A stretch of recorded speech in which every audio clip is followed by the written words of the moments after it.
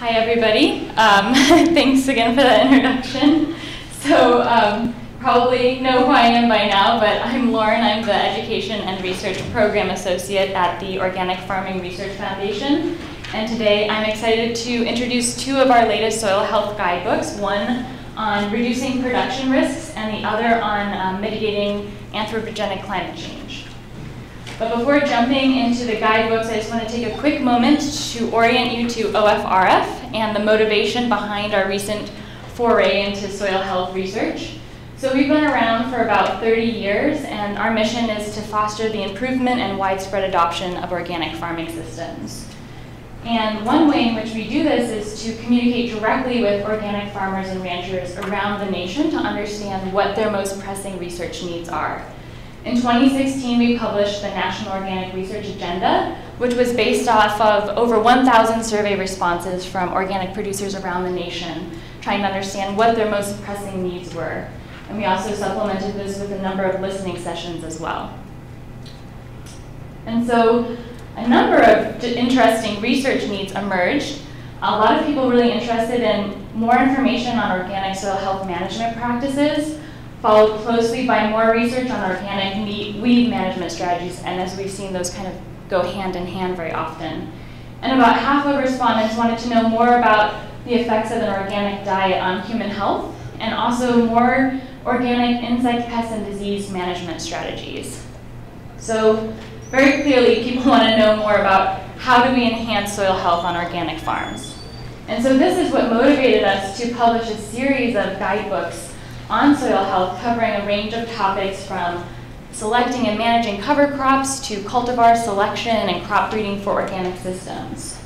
And all of these reports are available to download for free on our website, ofrf.org. And we have some samples outside for you as well.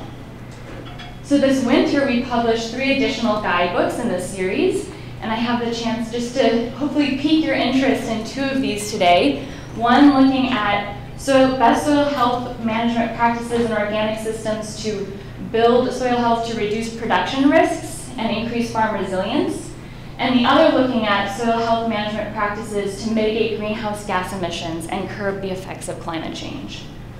So I'll start off by talking about our risk management guidebook. And I want to just take a moment to acknowledge my colleague, Dr. Mark Schoenbeck, who's one of our soil experts and who is really the brain power behind both of these publications. So we all know that all farmers face many different risks, whether they're ranging from the terrible trio of insect pests, weeds, and pathogens to abiotic risks such as drought or unexpected weather events like an untimely freeze or an extreme weather event like hail or flooding.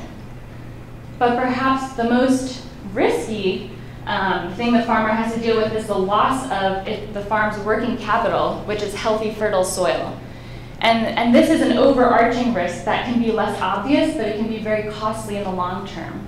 So producers often have to work their soils pretty hard to make ends meet in that daily struggle of producing and getting crops to market. But this can lead to issues like soil compaction or reduced fertility and soil erosion.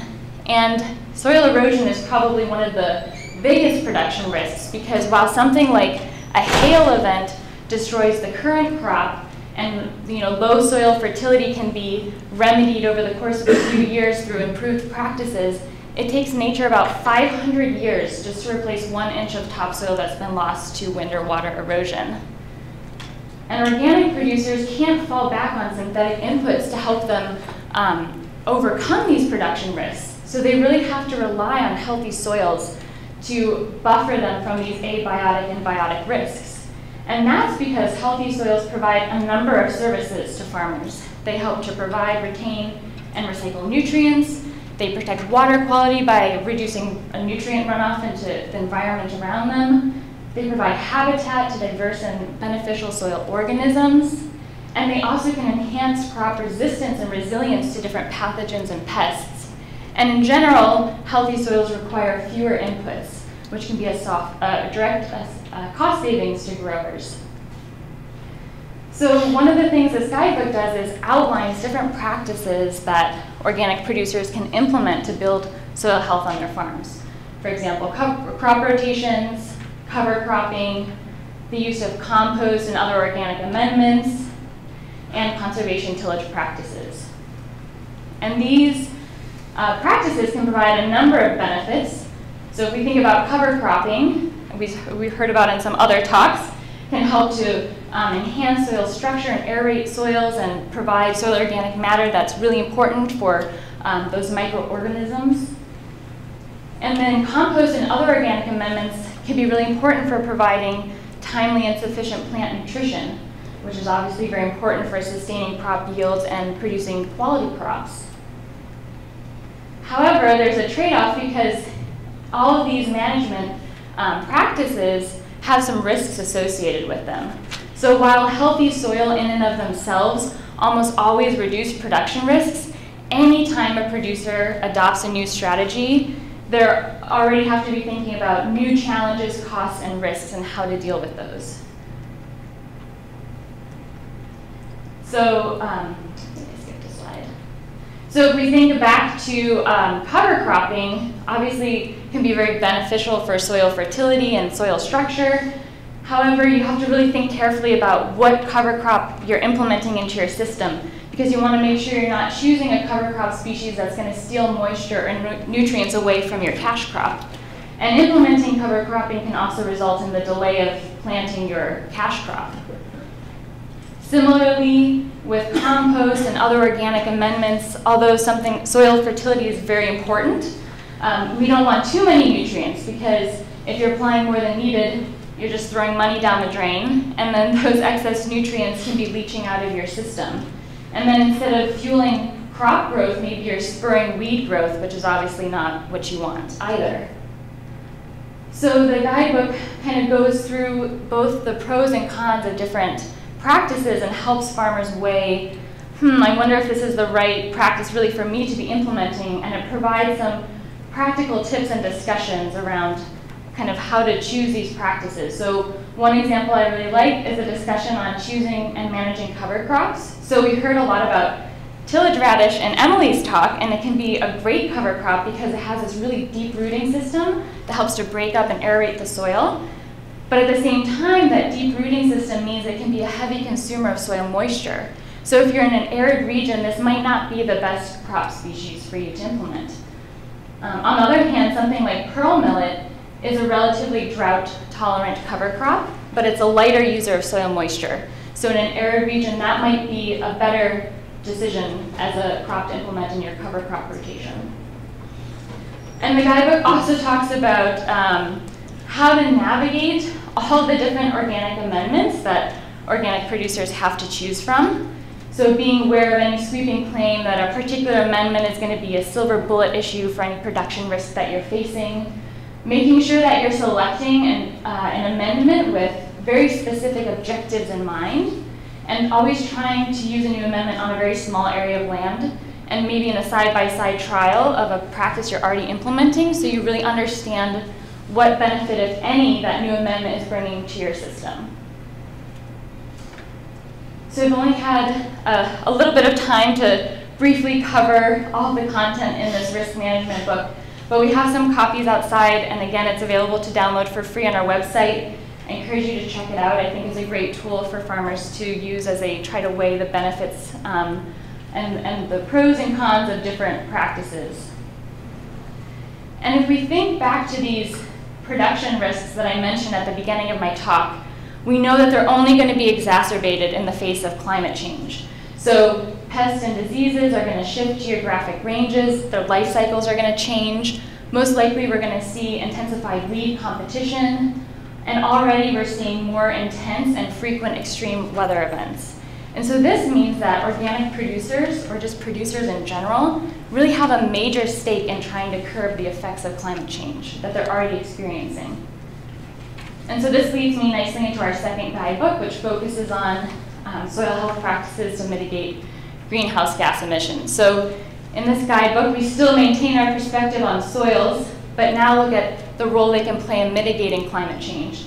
And that's because healthy soils can help convert organic residues into stable organic matter and therefore trap greenhouse gases in the soil. So in the United States, there are a number of different sources of greenhouse gas emissions, not just agriculture, obviously, but also the generation of electricity, transportation, industry, and commercial and residential uses. And carbon dioxide, which is represented in this pie chart in blue, is the most prevalent greenhouse gas that we emit, but it's not the most potent. Rather, methane, which I have in orange, and nitrous oxide are much more potent greenhouse gases, meaning that part for part, they contribute significantly more to global warming than does carbon dioxide. And the importance of these greenhouse gases becomes even more apparent when we home in on only the agricultural sources of greenhouse gases. So this pie chart is showing us in the United States the greenhouse gas emissions, which account for about 9% of our total greenhouse gas emissions. And as you can see now, nitrous oxide in gray takes up the largest portion of the pie, followed by methane, and then carbon dioxide. So that means that the agricultural sector really has an opportunity to affect and reduce emissions of two of the most potent greenhouse gases. So if we want to be able to reduce these emissions, first we need to understand where they're coming from. So I'll just give you a brief overview, because I know we're running short on time probably.